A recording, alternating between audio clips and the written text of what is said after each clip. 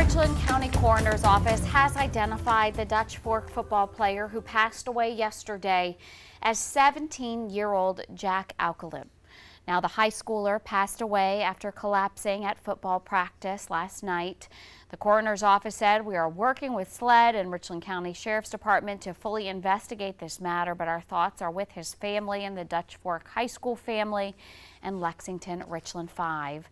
Additional counselors and support will be available to the students over the next several days. Of course, we're going to keep you updated when we get more information, but you just saw him there in the video. He was number 60, and our sports team was out there watching them practice not too long ago and caught those moments of him practicing with his team.